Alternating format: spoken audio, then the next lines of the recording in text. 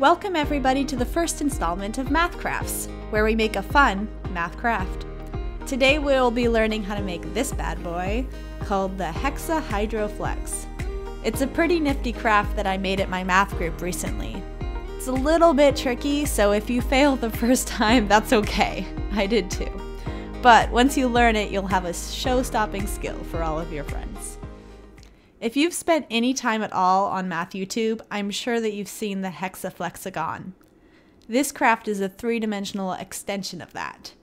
If you haven't made the HexaFlexagon before, it's pretty fun, and I recommend watching ViHart's videos about it. I'll leave a link in the description.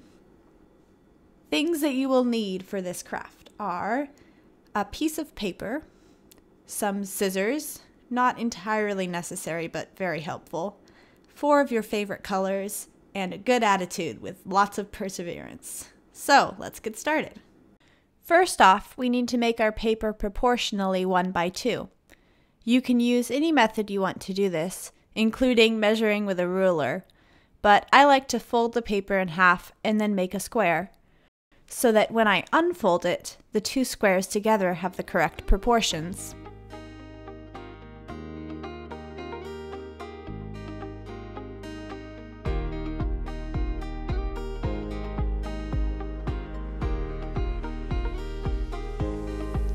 Okay, so first real step.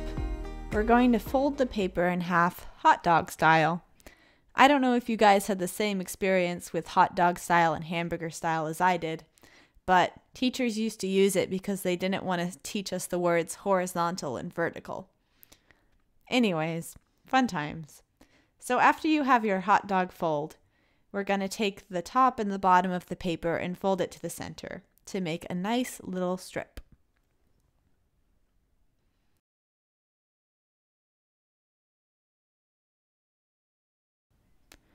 And then once we have that strip, we'll divide it into 8ths.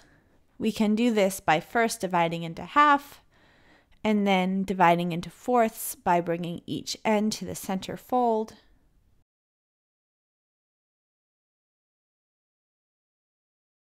So once we have our 4ths, we can divide each one in half to make 8ths.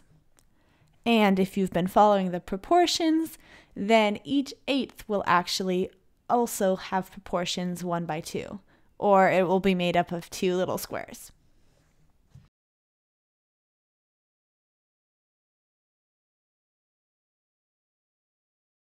Okay, now since we have all of these squares, we're going to fold along the diagonal of each square. So you can do this by bringing the bottom edge of your strip to match up with a vertical line that you have folded. That's kind of a terrible description, but hopefully you can see what I'm doing. And I'm just going to do this all along the strip. Again, we want to make sure we have very nice crisp creases to ensure that our Hexahydroflex will go the right direction, because that was my pitfall the first time I did this. So now that I have creases going one direction, I'm going to do the exact same thing along the other diagonals. And also make sure that you are lining things up as best you can. If the creases are a little bit off, then it will just make things more challenging when it comes to put the craft together.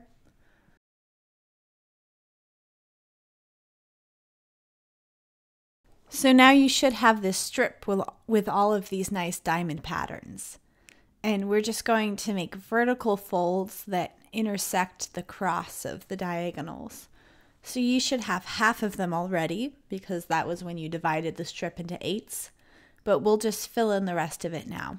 Again, making sure to line things up nice and clear.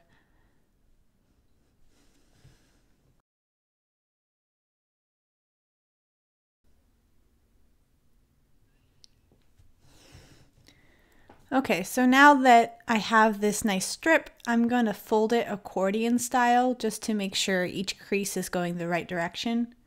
So the ones with 2 intersection points of the diagonal lines are going to face out, and the ones with just 1 intersection point are going to face in. You don't really have to do this step, I kind of added it, but I found that it helped me put the whole thing together better.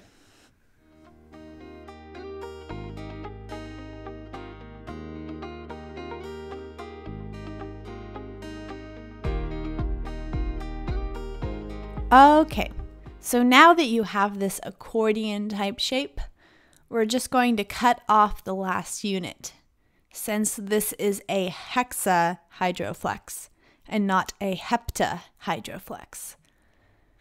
Now we can finally link the whole thing together.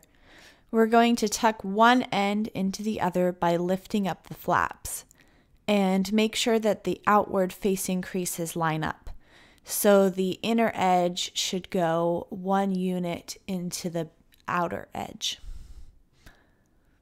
That doesn't really make sense, but hopefully you can see what I'm doing here, and that will make it a little bit more clear.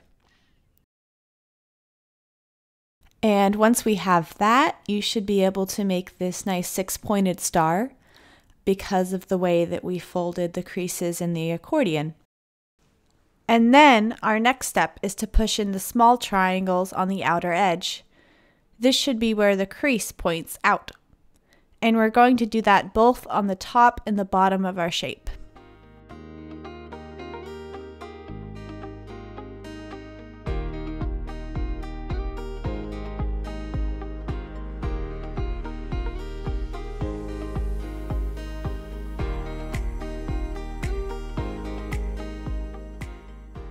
Our next step is fairly similar, and we will just push in the outside diamonds. You can see the 3 rows of diamonds going around the shape, and we will just isolate the middle row by tucking in the top and the bottom. This is by far the trickiest step, so if it takes a little bit of fiddling, don't worry. You can see me here. I'm having to reach my finger in and pop out the creases so that it folds the right way.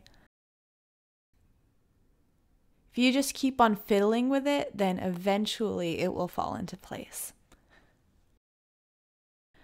And there it is. Now that we have our Hexahydroflex, we can flex it by turning it over and pushing in the creases of all of these diamonds so that it can fold properly.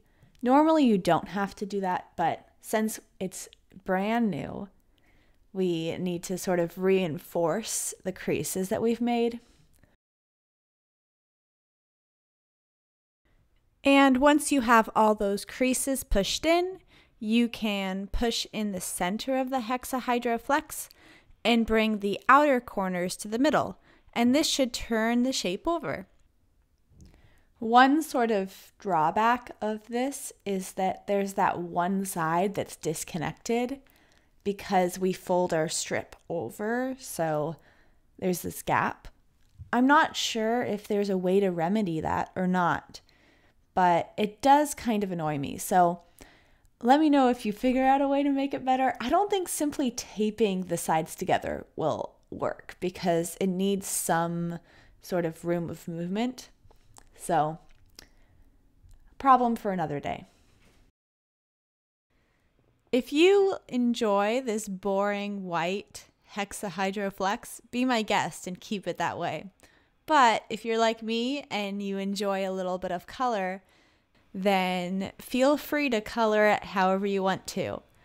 I like choosing 4 different colors and doing each row a different color, keeping the top and the bottom half rows the same, so that when you fold it back up, they make a full row, and each face has a different color on it.